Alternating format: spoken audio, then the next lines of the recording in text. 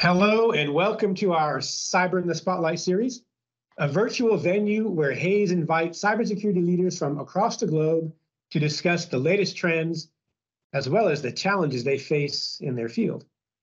I'm Mike Beaupre, head of cybersecurity at Hayes, and today I'm excited to be sitting here with Ron Bushar. Ron is a senior vice president and global government CTO for Mandiant, a US-based company with a global presence that is almost a household name in the cyber domain. Mandiant was recently acquired by Google and is recognized by enterprises, governments, and law enforcement agencies worldwide as the market leader in threat intelligence and frontline expertise. With world-class experts serving in 26 countries, Mandiant has been fighting on the front lines for decades. They are actively mapping the threat landscape, tackling the most complex breaches, and working with the latest technology stacks to meet the needs of any client. Ron, welcome to the show, and thanks for joining us. Great, thanks. Awesome to be here. Thanks, Mike. Ron, could you tell our audience a little bit about yourself, what you do, and how Mandiant became such a powerhouse in the cyber domain?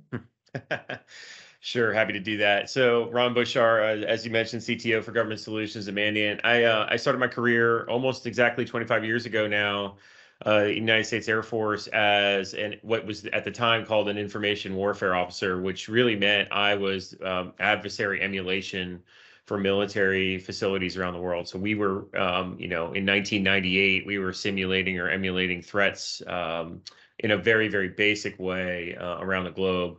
And then from there, I moved on to various roles in the intelligence community, and then finished my government career at the United States Department of Justice, running the Security Operations Center there for the department.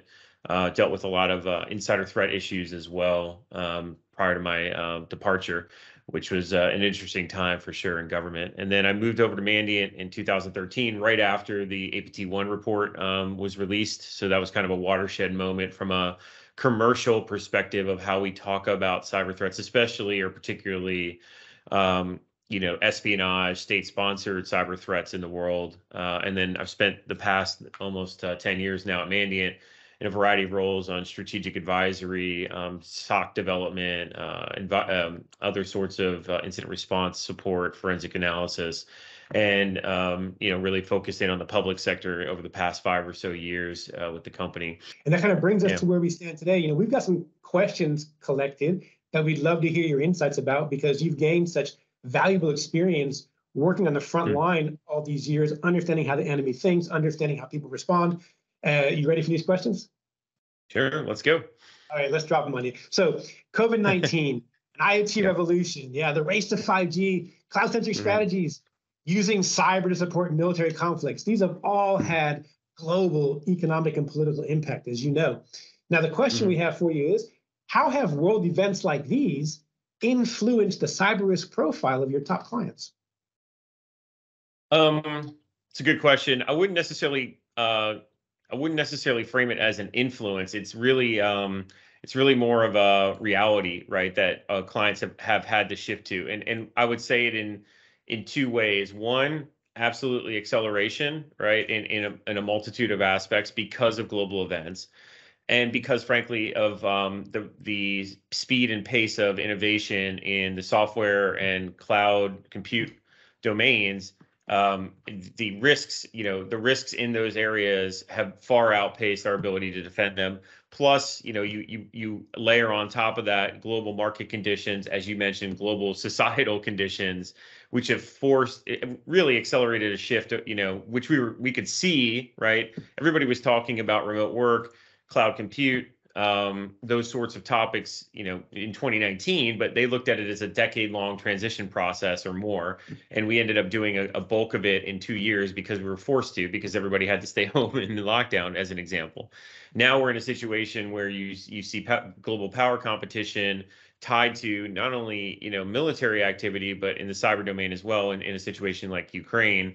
And that's also accelerated, I think, our thinking around the importance and the centrality of defending digital infrastructure, which is key to almost all critical infrastructure in some way, shape, or form. So those two those two areas, those two aspects of both innovation and kind of global geopolitics, if you want to call it that, have forced almost every sector and every major customer of ours to rethink the importance of cybersecurity and how central it is to their overall risk profile, risk management evaluation, but also their investments, right? How they think about where and how to make investments in buying down that risk or mitigating that risk profile. And again, it's never a perfect answer. You can never be risk-free in almost any human endeavor, but certainly in cyber, it's a fool's errand to try to pretend like you're never going to have a potential issue from an adversary in cyberspace. It's all about how you minimize systemic consequential risk to your business, to your operations, to a mission, to privacy, to security, those sorts of issues. So I think if I had to put one word on it, it's just an acceleration, over the past couple of years. Yeah, that's a great way to describe it, Ron. Timelines get compressed, milestones shift, technologies are forced to evolve before they were ready to even be put on the market. Right. This acceleration phenomenon that's happening, the adversaries are leveraging these tools and these techniques against us as well, and we have to leverage these tools and techniques to respond in kind. Right. So how is Mandiant, and yourself in particular, how have you helped your clients and CISOs you work with to modify their strategy and to adapt to this acceleration phase? What have you done to help them?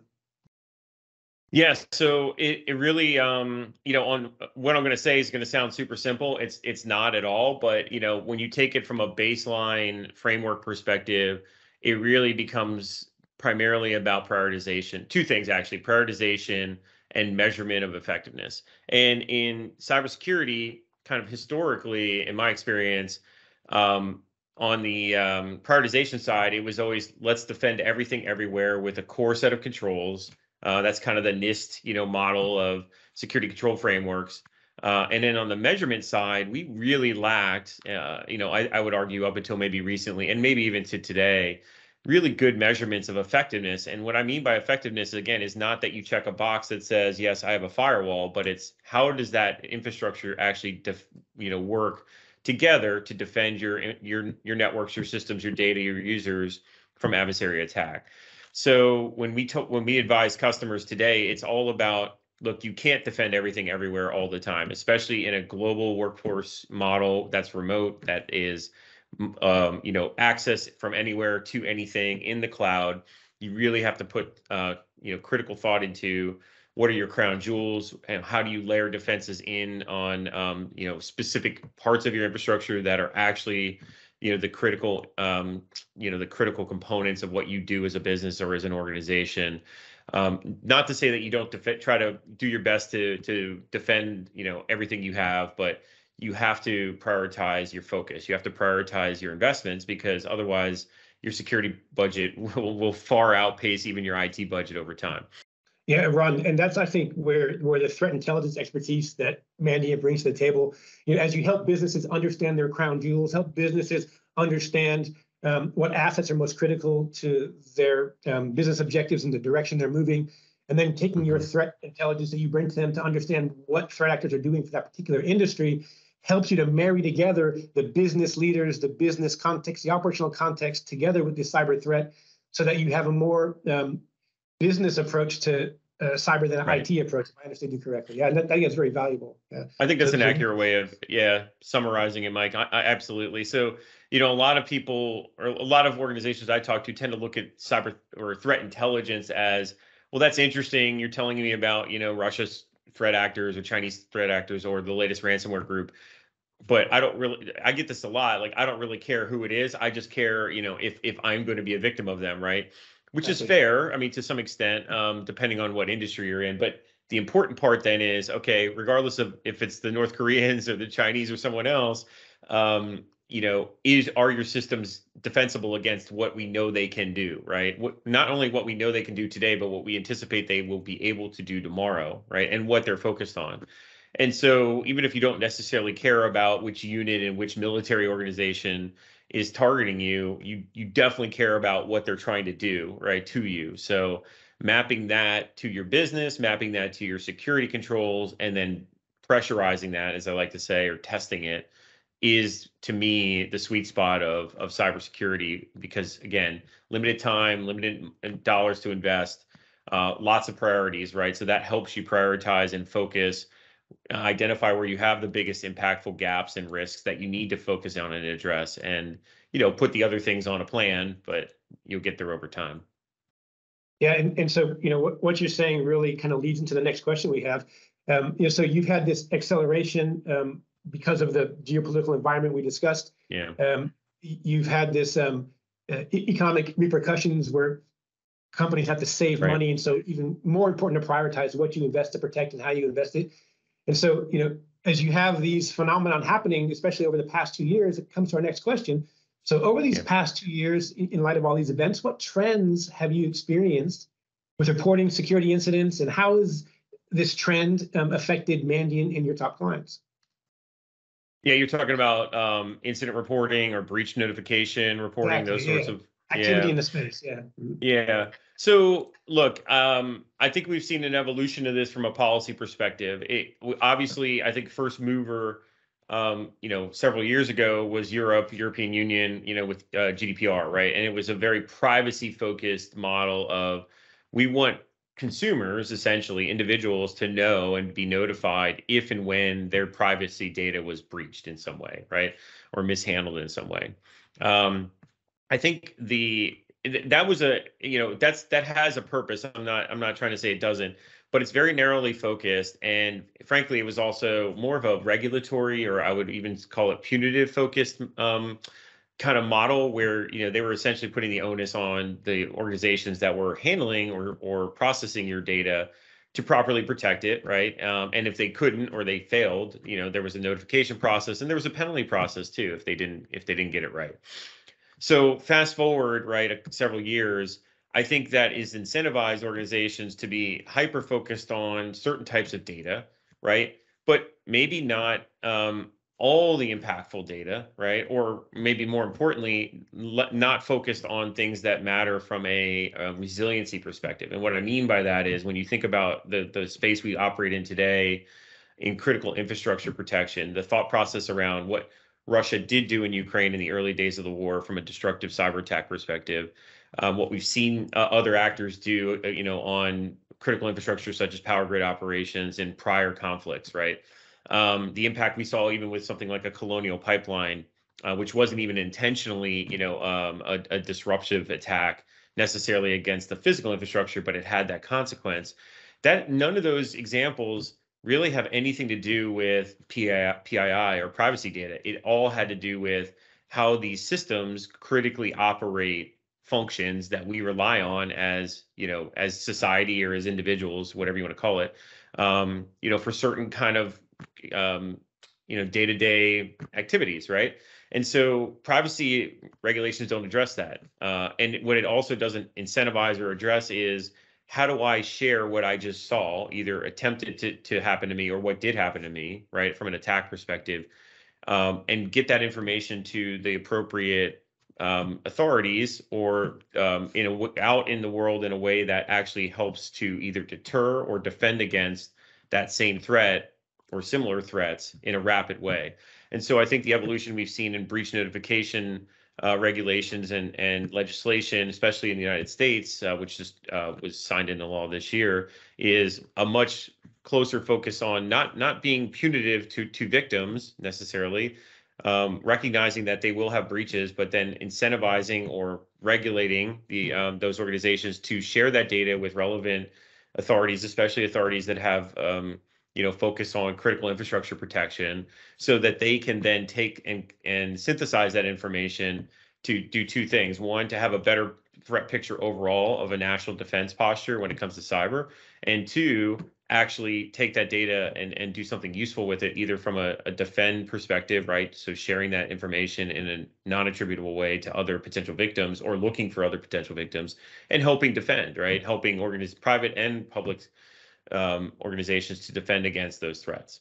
And so I think what we're going to see, over time, as these new laws come into play, is more of an understanding that almost everybody in this space will eventually, or has been a victim, or will be a victim. And that sharing in certain types of information, while it could be painful and sometimes embarrassing, right, frankly, it's still in the public interest. It's in the public good, and it's not just good for an agency, right, or like FBI or CISA. It's good for the whole the kind of the community defense model of cyber, which is really important because I would still argue to this day that one of the key advantages adversaries have in cyberspace is they can attack somebody, and it can go completely unnoticed or unreported, and then they can use that same attack against another victim. It's very different than a public crime or even a military action. Everybody knows when a missile strikes something, and you typically know exactly who did it, right? Almost immediately. In cyber, you can have crimes happening every day, every hour. You can have victims and people being victimized, and nobody knows about it, right? And therefore, it's the bad guys, the adversaries, can keep doing it. They can keep getting away with it, and there's no one to stop them. So we need that collective defense mentality, and the only way to get there is to incentivize organizations to share what they know when they are attacked. Yes, that's a great point, Ron. It helps us to shine the light on what's happening, to notify somebody else what's coming because you saw something happening in another industry, and then we're able to kind of pool together as a community and really fight back against things that used to be unseen. So that's a really important aspect. Have you seen an uptick in threat actor activity because of COVID and people forced to go work at home, or because of 5G expansion? Is there an uptick in activity you've seen in your data? I think we did. We saw a spike. I think we have some numbers on this from our M-Trends reporting. We definitely saw a spike in things like ransomware attacks, extortion types of attacks, even individual, kind of business email compromise types of attacks, especially in the early days of the pandemic. So yes, unfortunately, criminals go to, as you said, where the weaknesses are. As everybody rapidly shifted to remote operations, to remote access, bad guys found ways to get in, right? Because that infrastructure was really rapidly stood up in many cases. Actually, a huge success story when you think about it, right? The capacity we were able to bring online and the speed at which we did it globally is pretty amazing. But of course, it came with some security risks, and bad guys took advantage of that, especially 2020, 2021 timeframe. I think what we're seeing now is actually, I wouldn't say a slowdown, but it's a little bit of the curve is kind of leveling off a bit. I maybe attribute that to a combination of defenders, better organizing or better implementing new security architectures that they didn't have time for when they were first standing some of this infrastructure up. Of course, we're also returning to a bit of normalcy. So defenders who were struggling, from an environment where they really didn't have great visibility for a variety of reasons, they're getting better at getting that visibility now. I think there's been a major focus, not just in the United States, but again, globally towards these threats. So it's an orientation of governments to actually work together with private sector, public-private partnership models, like the JCDC, and we saw in the United States with CISA, for example, where there's much more information sharing and collective defense happening than even going back to 2019 as an example.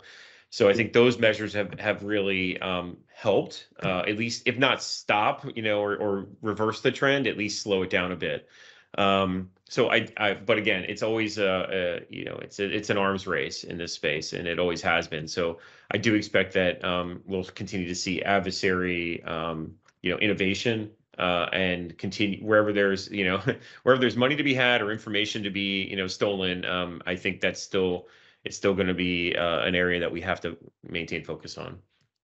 Yeah, and Ron, so this kind of brings us to the next question. It's a pretty intense fight that we're in, back and forth between the adversaries and the defenders, and the innovation and the escalation of the adversary's capability, the innovation and escalation of our capability in this arms race, as you called it, as we keep escalating our ability to fight.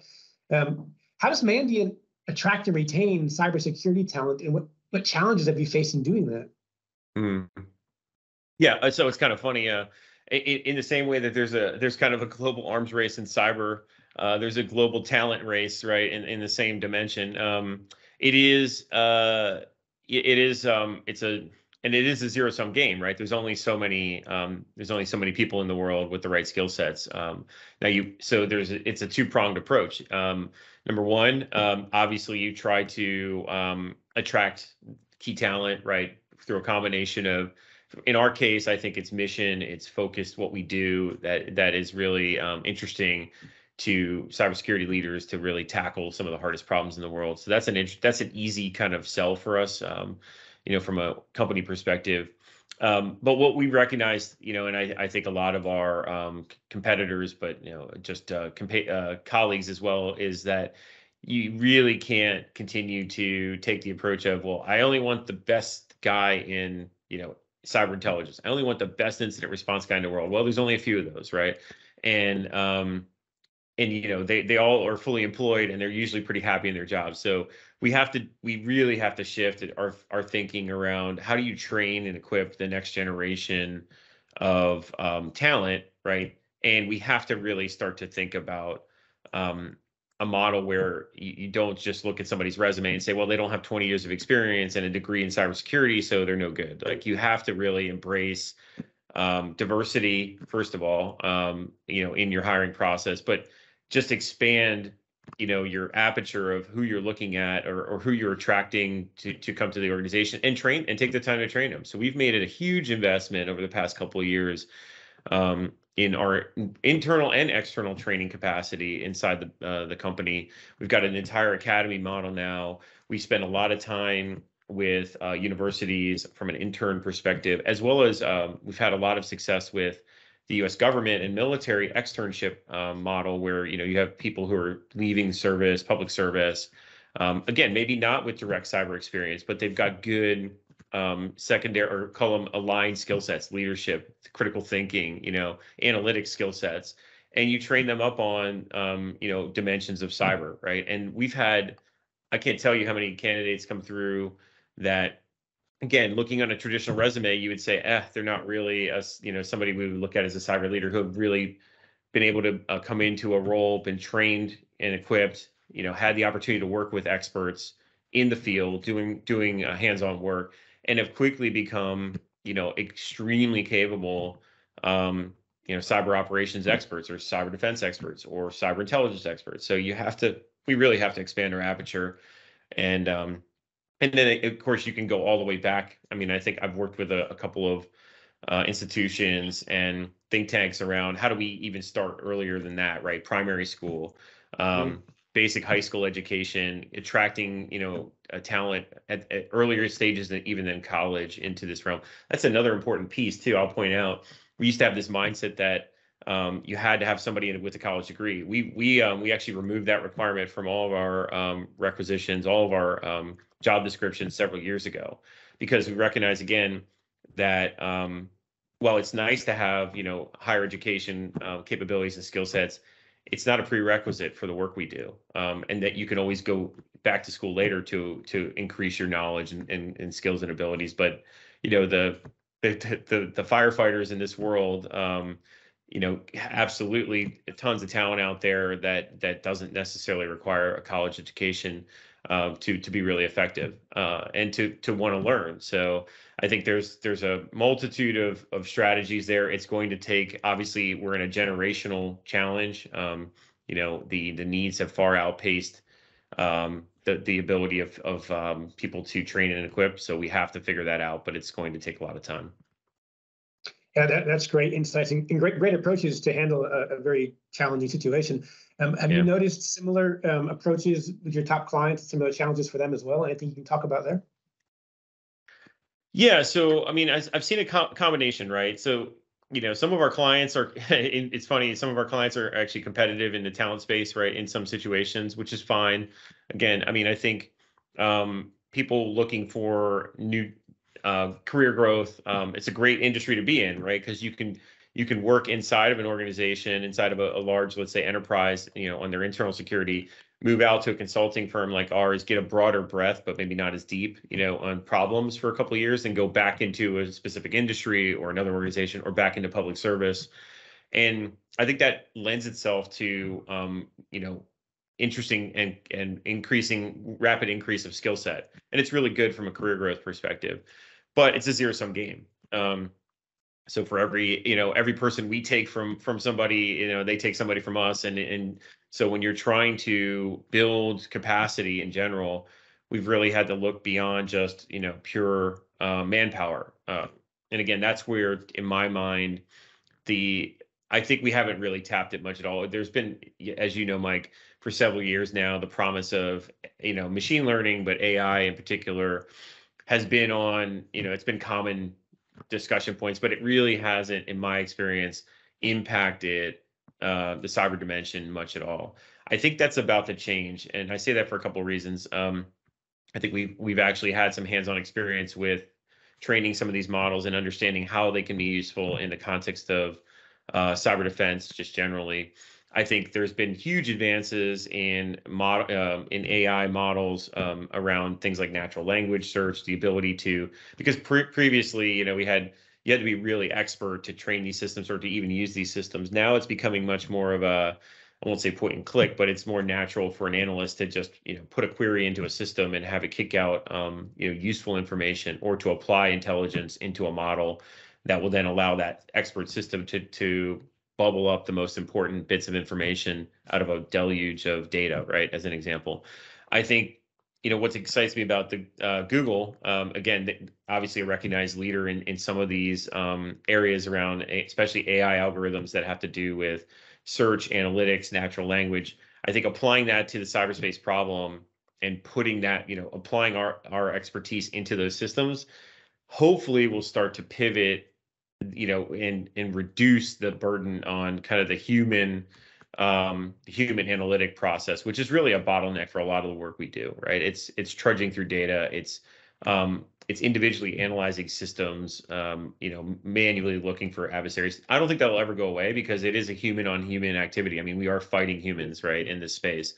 So you have to have that expertise, but having systems that kind of work with you, almost aligned with you, can really do two things. It can reduce the amount of manpower you need for any given problem, but it can also accelerate that person's capabilities like 10x or more, right? So I think that's our way through this system type of approach, data-driven approaches. Yeah, that makes a lot of sense, Ron. There's an evolution towards a marrying together of the human and technology capabilities. As you mentioned, we need to grow that supply. We need to grow professionals in the cybersecurity industry, getting them early, getting them young, getting them trained up, helping them cross-train. But at the same time, if we leverage this technology, we can reduce the amount we need so that the available capacity can keep up with the ever-increasing demand. That's a really great strategy. Thank you for sharing that, Ron. So as you talked about this growth in the supply, in the supply of trained and well-educated, not necessarily from a college perspective, but from a hands-on perspective, skill set. How important do you think IT security certifications are in recruitment strategies? And what certifications, if any, do you think are really valuable as you're doing this cross-train and this upskilling approach? Yeah, it's a good question. It's interesting. Culturally at Mandiant for a long time, we kind of almost had, I won't call it an aversion, but we didn't put a lot of emphasis on certifications. It was really more of a, hey, let's evaluate you hands-on, testing, let's say, or interviewing process, or show us how to run through XYZ process. We still do some of that, but I think there's been a shift in thinking, because it goes back to what I said earlier, which is, we know we're not going to be interviewing 100 people tomorrow with expert skill sets in network forensics or incident response. We have to really evaluate them at a different capacity level. Like, what is their capacity to learn those skills over time? What's their analytic capabilities, really more important? What's their ability to learn, right? Let's put it that way. And so what I like about certifications in that dimension is, they tell you two things. They tell you somebody's at least, has some commitment. They've spent some time. They've dedicated some effort to learning, a topic. Even if you argue, well, X percentage of that knowledge is not really sticky, fine, right? But they put some effort into it. They proved they were able to learn it, retain it. And, frankly, again, I won't call it table stakes, but it at least gives you some confidence that that candidate is interested in the field. They've put some effort into it, and they probably have walked away at least with some baseline knowledge. Now, I mean, I'll give you a perfect example why I think we've shifted that thought process. We now have certifications as Mandiant. We have Mandiant certifications for incident response, for other topic areas, right? Which we never really embraced prior. So now I think we've gotten to the place where we are comfortable saying, yes, it is fair to put somebody through training, to test their knowledge, to evaluate what they learned, and to at least give some stamp of minimum expertise that's been achieved. So when you ask me about certifications, of course, I'm going to say the ones we have are great, especially when it comes to the traditional areas that Mandiant's been good at, which is incident response, network forensics, those sorts of things, enterprise cyber defense kind of areas. I put a lot of value in SANS certifications. I know a lot of folks that work there on those programs, and they have really expert not only kind of curriculum, but the people who teach it are really, really good. The baseline is, the traditional one is CISSP is kind of a baseline, just corpus of knowledge. Those sorts of certifications are fine. I wouldn't say they put you in any one particular career field. It's just kind of a general cybersecurity, kind of certification, let's say. So those are good as well. And then there's I'll call it the vendor specific ones. So of course, you talk about Cisco, Microsoft. There's some red team certifications out there that I think are really, really good as well. That prove you have a very specific dimension of skill set, in a given, let's call it piece of infrastructure, architecture, or technology, which are also, they can be very valuable depending on what you're looking to do in your career. Thank you so much, Ron. I really appreciate the time you spent with us. It's been a very insightful and very exciting dialogue. And please give our greetings to Kevin and the rest of the Mandiant team, if you don't mind. Yeah. Of course. Really, really great talking with you, Mike, and always happy to have a conversation. Thanks so much. Thank you. So to everyone out there watching, just a quick word before we go. Hays is launching a global survey about cybersecurity, and we value your keen insights and your input.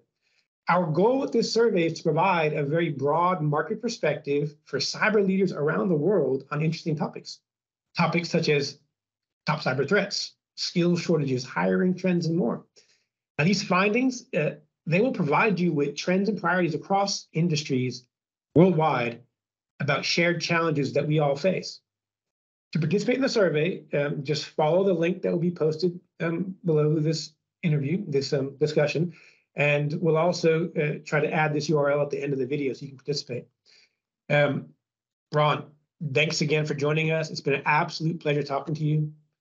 And to all our viewers, thanks for tuning in. We really hope you enjoyed this. If you have questions or want to hear more, feel free to post a question or a comment, or just reach out and give me a call, like you just heard right there.